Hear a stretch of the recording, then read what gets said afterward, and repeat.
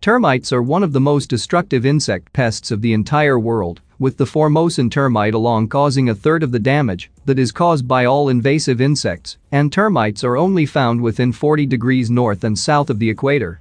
In the US alone, termites cause more than $1 billion in damage every year. Approximately $2 billion is spent every year in the US to prevent or treat for termites. Although it's said that two of Christopher of Columbus's ships became so infested with termites that they sank during his final expedition, Columbus is not to be blamed for bringing termites to the Americas. These wood-eating insects were in North America well before the Europeans arrived. In fact, there is fossil evidence of termites during the Cretaceous period, and some scientists believe that termites actually predate humans. Despite all the damage and destruction termites have wreaked since almost the beginning of time, these ant-like insects are actually beneficial in nature, aiding in the decomposition of dead and decaying wood and the return of nutrients to the soil.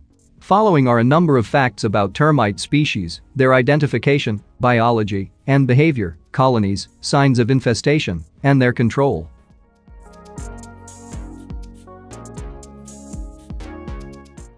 There are only about 10 species of termites known in Europe, and there are about 50 known species in North America. But in South America, there are more than 400 known species. There are three types of termites: drywood, dampwood, and subterranean.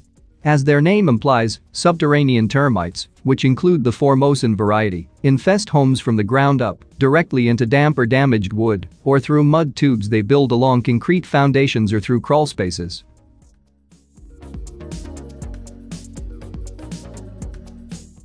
When winged, termites are often confused with carpenter ants. But they can be differentiated by narrow waist compared to termites' solid body, elbowed antennae compared to the termites' straight antennae, unequal wing size compared to the termites' equal wings. Termites shed their wings when they find a place to build their nest.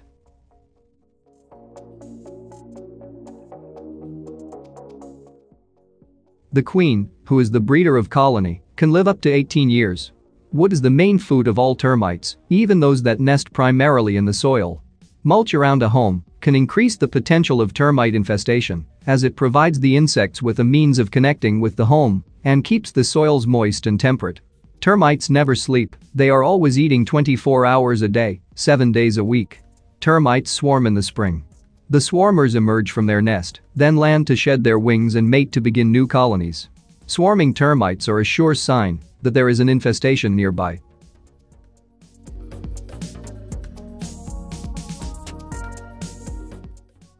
Termites live in colonies and build their nests in soil and/or wood. A mature colony will have a number of nesting and feeding sites, all connected by tunnels through the wood. A single colony can have millions of termites and spread across a half an acre. The termites literally eat the wood to build their colonies. Because they eat it from the inside out, you may not even know you have them until there is significant structural damage. Like carpenter ants, dampwood termites infest wet and damaged wood. But drywood termites will infest and damage sound wood and will also eat wallpaper and plastics. Drywood insects will tunnel into sound, undamaged wood, though they do need some moisture to survive.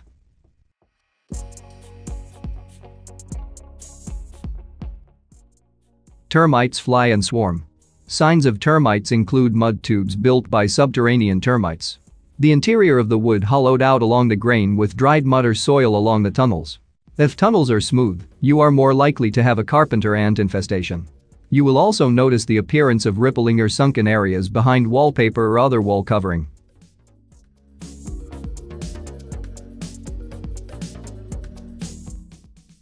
Because of the skill, equipment, and pesticides needed to eliminate termites, control requires professional treatment.